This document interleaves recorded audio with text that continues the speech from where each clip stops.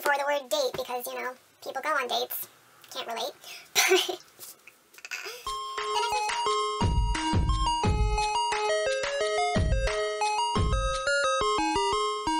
Hello everyone, it's your girl Jay, and today I'm here with my February TBR for 2020. I have great plans for actually reading in February since I did not read at all in January because of my placement, but placement is over now, so hopefully we're gonna read some books. If you are new to my channel, then you do not know this, but my mom actually picks my TBR. It's her fun way of being a part of my channel, and she always has some weird theme that she chose to go along with why she chose the books that I'm going to read for the month. So for this month, because it is Valentine's Day, she chose a lot of books with like boyfriend, girlfriend, husband, that kind of thing in it. So without further ado, let us get started.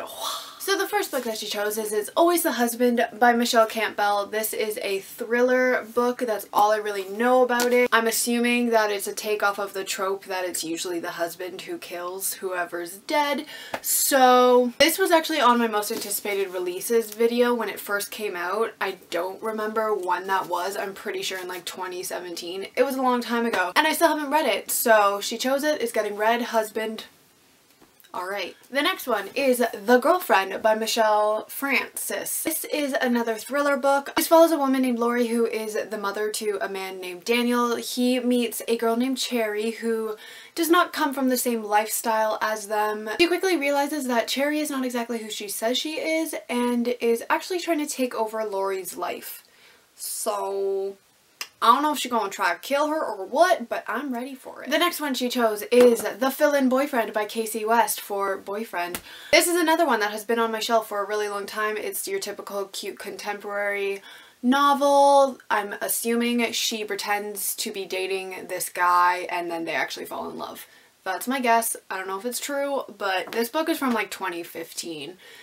And it is 2020 now, so it's been a while since it's been on my shelf, but maybe we'll actually read it. The next one she chose is Save the Date by Morgan Matson for the word date because, you know, when you're in a relationship, you go on dates, so it's like the one Morgan Matson book that a lot of people didn't like. That's all I really know about it, and it takes place at a wedding. Next one she chose is The Bride Test for the word bride because once you're in a relationship, then you get married and you become a bride. I don't know that much about this one either. It's by Helen Huang. All I know is that it is like the companion novel to The Kiss Quotient, which I have not read yet, so I don't even know if I'm allowed to read this because technically it's following people from the first book. So I don't know. Maybe I'll read The Kiss Quotient, but I don't think I own it. I honestly don't know if I own it. We'll have to see. The next one she chose, she thinks she's hilarious for, is called 10 Blind Dates by Ashley Elston. And she chose this because I've been on a lot of blind dates recently. And none of them have worked out, so she thought it was really funny. All I really know about this is that it's about a girl whose boyfriend breaks up with her. She's upset about it. She goes to her grandmother's house over Christmas break and they all decide that they're going to set her up on 10 blind dates for the 10 days that she's there. And it's like the story of that, and then her ex-boyfriend comes and like begs her to take him back, but she's already fallen for somebody else. So yeah, that's all I really know about this book. This is the author who wrote This Is Our Story, which I talked about in my underrated books video that I put up like last Monday. I really like that book, so I'm kind of intrigued to see what a contemporary book by the same author is like, so I'm actually really excited for this one. And then the final one that she chose is called Obsession, and it's by Amanda Robson, and she chose this one because once you fall in love, you become obsessed with the person. Personally, I think that's a little unhealthy, but here we are. This is my mother's thoughts. So I'm not 100% sure what it's about. I do know that it is a thriller, and I think that it follows a wife and a husband, and then the wife asks him, like, if you had the chance to go for somebody else, who would you go for?